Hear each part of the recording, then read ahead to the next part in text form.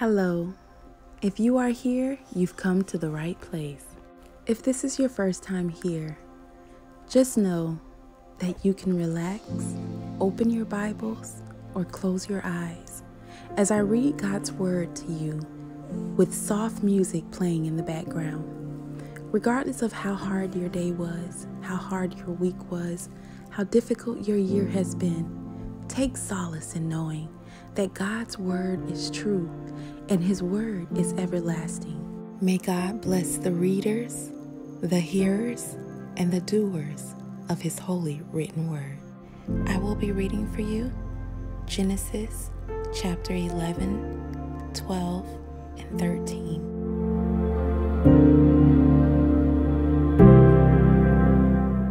And the whole earth was of one language and of one speech.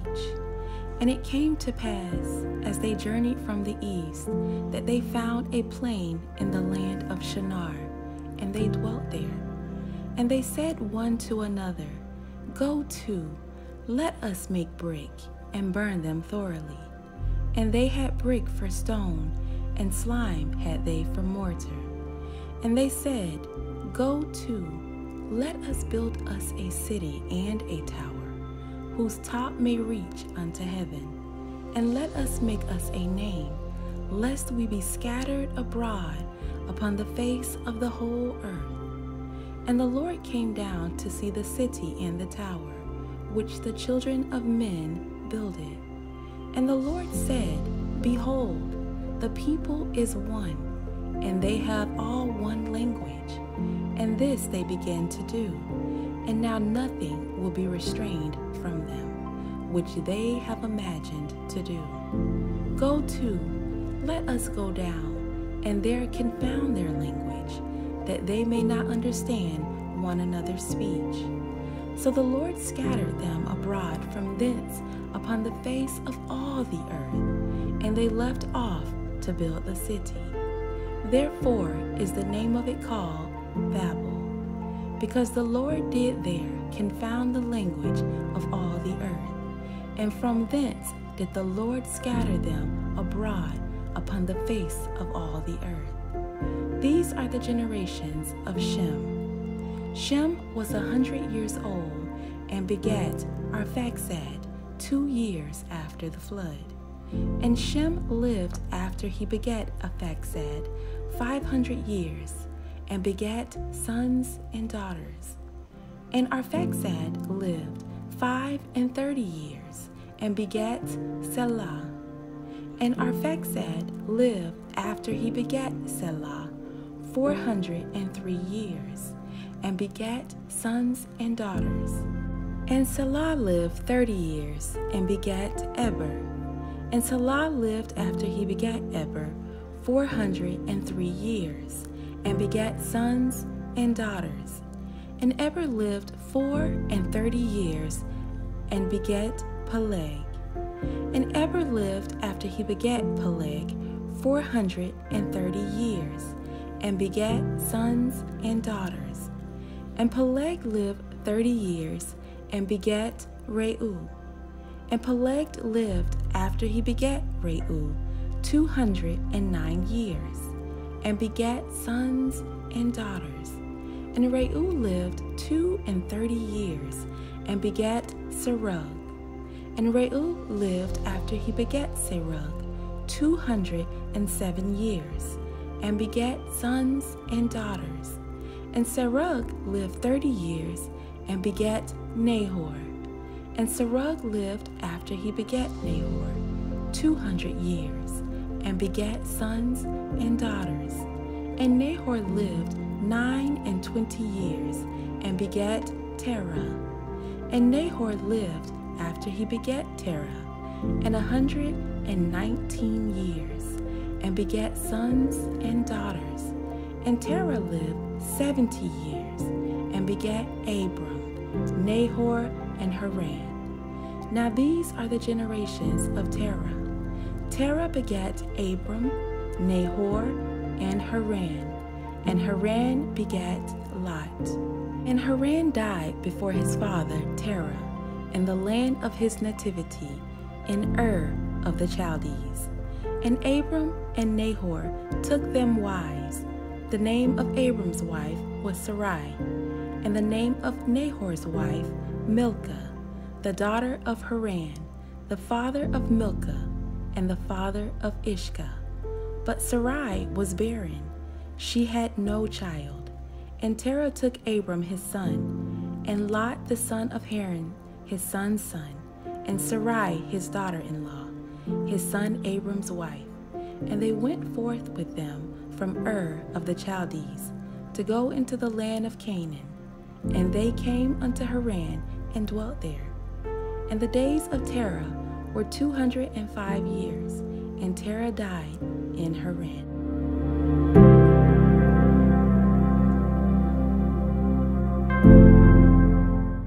Now the Lord had said unto Abram, Get thee out of thy country, and from thy kindred, and from thy father's house, unto a land that I will shew thee.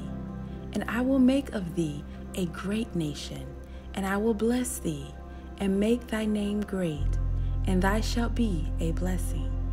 And I will bless them that bless thee, and curse him that curseth thee. And in thee shall all families of the earth be blessed. So Abram departed, as the Lord had spoken unto him, and Lot with him. And Abram was 25 years old when he departed out of Haran. And Abram took Sarai his wife, and Lot his brother's son, and all their substance that they had gathered, and the souls that they had gotten in Haran. And they went forth to go into the land of Canaan, and into the land of Canaan they came. Abram passed through the land unto the place of Sichem, unto the plain of Moreh, and the Canaanite was then in the land. And the Lord appeared unto Abram, and said, Unto thy seed will I give this land, and there builded an altar unto the Lord, who appeared unto him.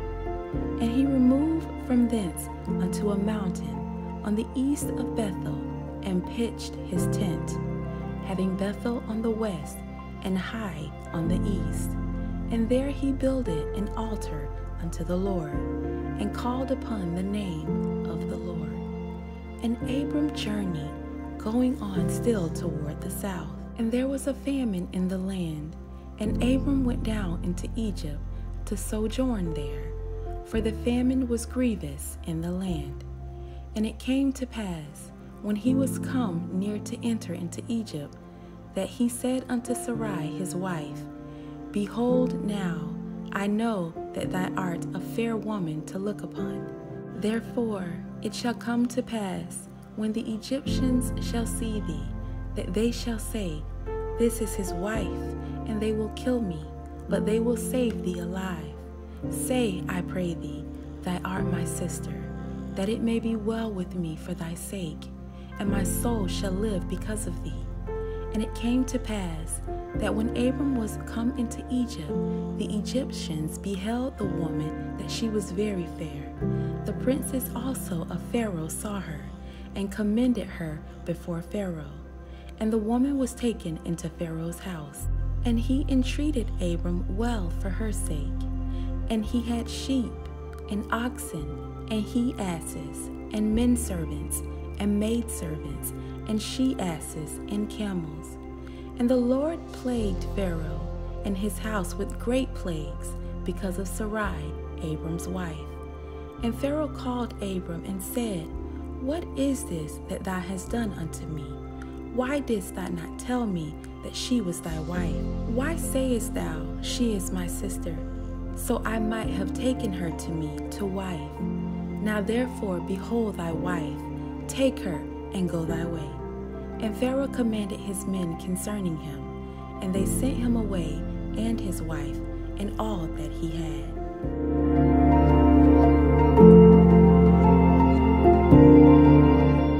And Abram went up out of Egypt, he and his wife, and all he had, and Lot with him into the south.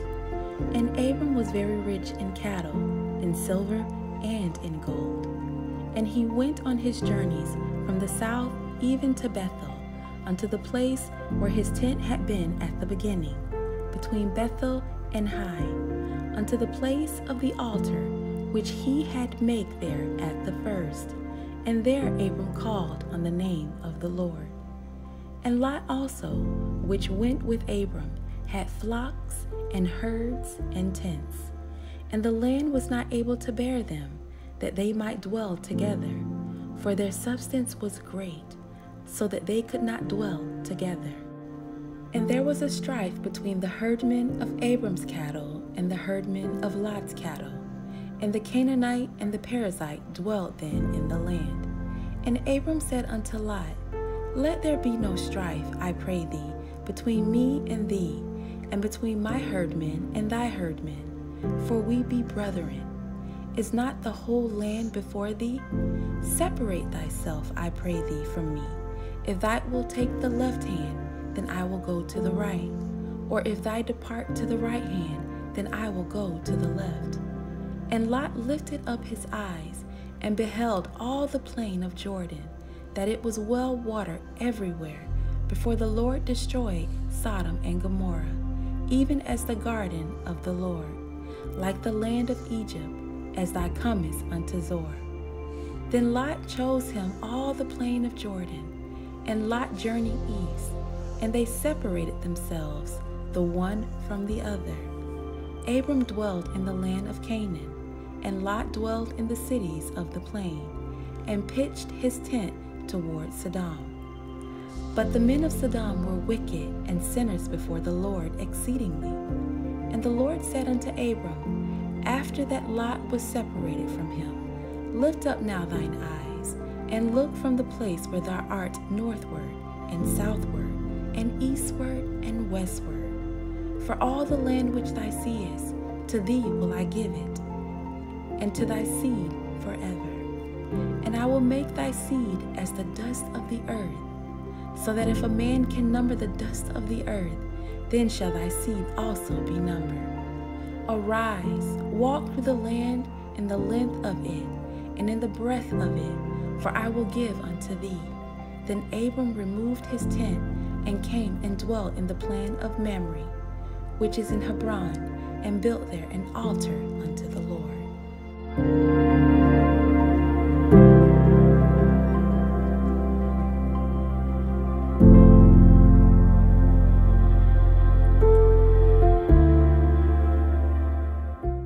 I want to thank you for taking the time to listen.